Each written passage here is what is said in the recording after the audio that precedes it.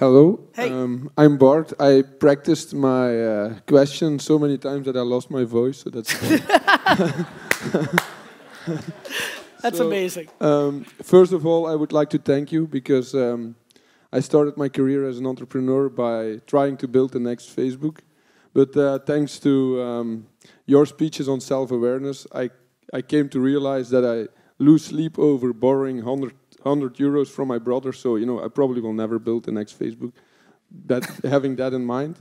So a year ago, I started to build a data migration company, you know, organically. So I landed a big customer, and now I get paid every day, and I'm developing my stuff.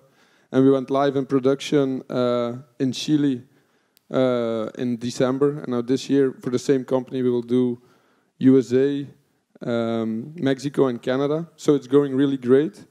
But my question to you was, you talk a lot about patience, but you also talk sometimes about speed. And patience for me, that would be, you know, continue with the same, with the one. Can I answer you real fast and you'll understand it forever? Okay. Macro patience, micro speed. Yeah. Okay. Okay. And let me expand on it because that didn't work. Fuck. No, hold on. Back.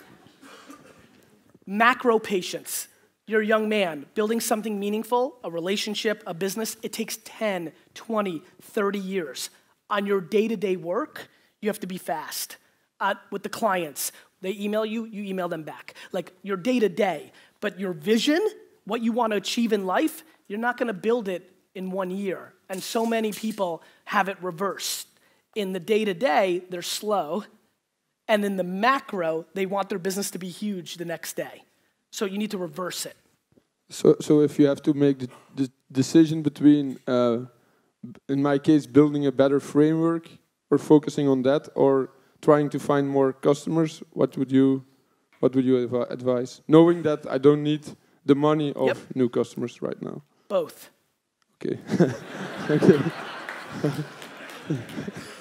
And so here's an answer of both. Number one, how hard are you working? I don't know. If you're working 12 hours a day, I feel like you could work 17 if you want, right? Number two, if you're working every hour and you can't work more, with the money that's coming in, too many young people and too many young businesses, when they start having money come in, take it for themselves.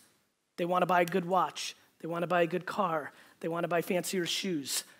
What I would do is when my first money, so here's my story. This is not advice I'm giving just for fun. This is my life. I walked in my dad's store. It did $3 million a year, 10% gross profit, $300,000 in profit before expenses. We had no money. I was making $40,000 a year, 37.4 actually. And I built that business from 3 to 45 million in the first kind of 4 or 5 years. And 5 years later, this is doing $45 million in sales, and I'm making $40,000. This is the advice I gave. And by the way, I was in my 20s and a guy. The exact time, if you're making that kind of money, that you want to use it to do guy things, right? I put it back into the business. I hired 4 more managers, 6 more managers, 7 more managers. I did more advertising. I built a business. So if this money's coming from Chile and the US and Mexico, hire people. Then you can do both. Okay, thanks. You're welcome.